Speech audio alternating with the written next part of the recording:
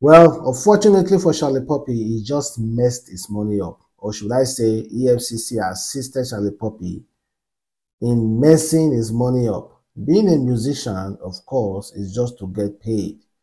Enjoy your work and also get paid. In fact, wherever you are, if you are working currently, wherever you are, the reason why you are working to get paid. And Shallipopi is not getting paid. You know what happened recently? He was forced to cancel a show with Odumodu Black because of visa refusal. And they refused this visa because of his crime. EFCC arrested him few months before he became a megastar. And they arranged him, the pictures are there, over internet fraud. And that particular issue is making him lose a lot of bag when it comes to international performance. According to him recently, he said, "Hey y'all, unfortunately, I've encountered some delay in getting my visa and I'm no longer able to join Odumodu for the first few dates of the tour in New York City and Boston. I'm really sorry for any inconveniences this may cause my fan. Nonetheless, I hope you all have an amazing time at the show and shower Odumodu with love. I will catch up with you soon." Unfortunately, guys, Shallipopi wasn't able to go to that show. I will know the reason why. Because he was arrested by EFCC and arraigned, his pictures are everywhere, over fraud. That is what made the US Embassy to deny his visa, because of that crime alone. That crime, I'm not saying he's guilty. But all I'm saying is that wherever you are moving, to, just be watchful of your step you are taking, because it might affect you. Of course, we don't see where Shallipopi for sing a lot of songs that kind of like encouraged Yahoo boys. And again, even when he tries to appeal, these people can indeed just play his song. Maybe he's trying to defend himself and be like, "I am not a Yahoo boy. I've never supported anything like Yahoo. And if they carry one Shallipopi's track, they plan for her, you will see where they support Yahoo boys. So now you're going to tell the officer that, see, EFCC arrested you back then, but now you are a changed person. You now advocate against Yahoo. Person like Shallipopi go fit advocate against Yahoo. Don't you think Shallipopi is afraid to advocate against Yahoo? Merely for the fact that, according to him, he feels like most of those Yahoo boys are the one patronizing them. Well, unfortunately, Shallipopi, your bad record just dragged you down. You are missing that bag because of your bad record about Yahoo. Come on, man. It's quite unfortunate. I feel bad for him. I really feel bad for him, but I don't know how it's going to be this case. Because unfortunately, most of your song, you encourage the business Yahoo. So even if you are trying to defend yourself against the US Embassy officer, they're going to tell you, how have you discouraged Yahoo in your system in Nigeria? And then you will start by saying, okay, I preach against it. But meanwhile, your music clearly states that you approve of it. But then again, we get a lot of politicians who are looting our funds and still get away with it. They still go to the US Embassy and their visa is stamped well. Bam! So please, allow Shallipopi to perform. He made few mistakes as at then. But now, Shallipopi thought, say, music money be like blood money. So I don't see wetin go ever make Shallipopi go back to Yahoo. And because of that alone, I think the US Embassy to reconsider and immediately issue him a visa because of that alone. And EFCC also should also assist now.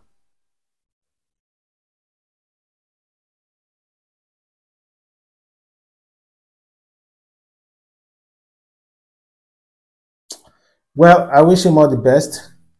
I wish him all the best. But that Yahoo, that EFCC picture, Charlie need to find a way to delete, to make EFCC delete that picture from their wall and also delete it from the internet. I think he should reach out to Tiwa Savage Aka so that Tiwa Savage Aka can assist him to delete all those things from the internet. Which would I think that?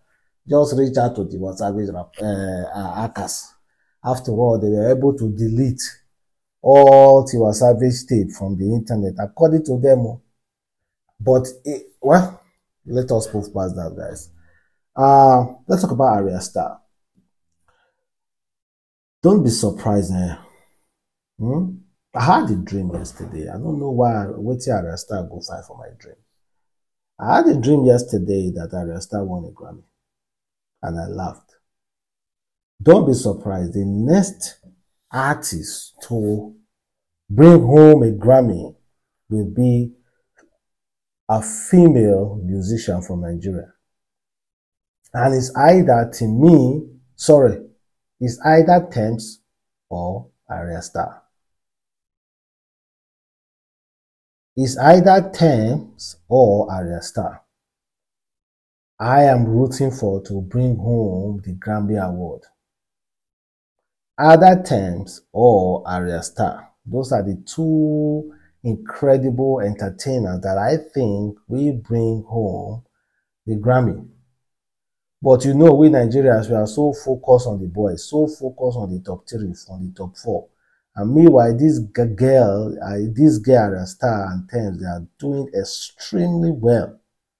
They are doing extremely well. In fact, Ayra Starr monthly view on Spotify is 20 million. Even way than your biggest fab. Even way than that person that called someone an influencer. Monthly view on that Spotify record is above 20 million. Do you know how it is hard to get 20 million views monthly? Extremely hard. Wizkid has about 9.1. Davido also have 9 million. You see, it's extremely hard to get it.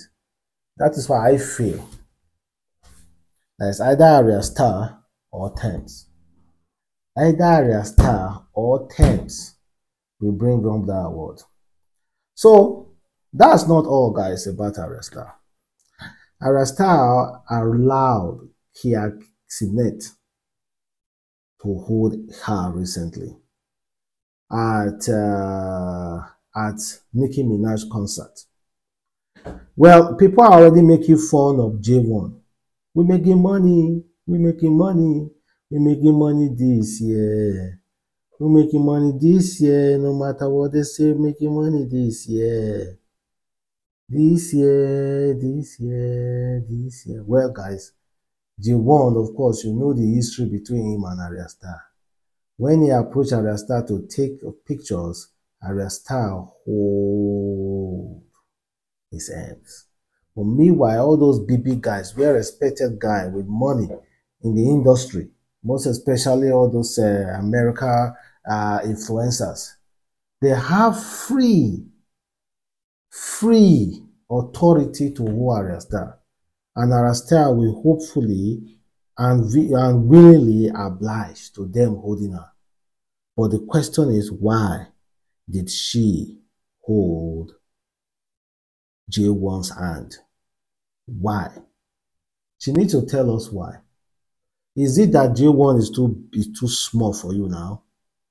Come and tell us. Is this that you never knew it was J1? You just decided to take a picture with a fan? You never knew that fan was J1? Come on, man. Come on, man. Come on, man. As long as you keep taking pictures of those people, they will surely drag J1. They will surely drag J1. Because J1 never had the opportunity to hold you. So, Ayra Starr, Anytime you are back in Nigeria, just in case you are watching this video, I beg you need to uplift the dignity of J1. You need to uplift the dignity of J1 to remove himself from that name.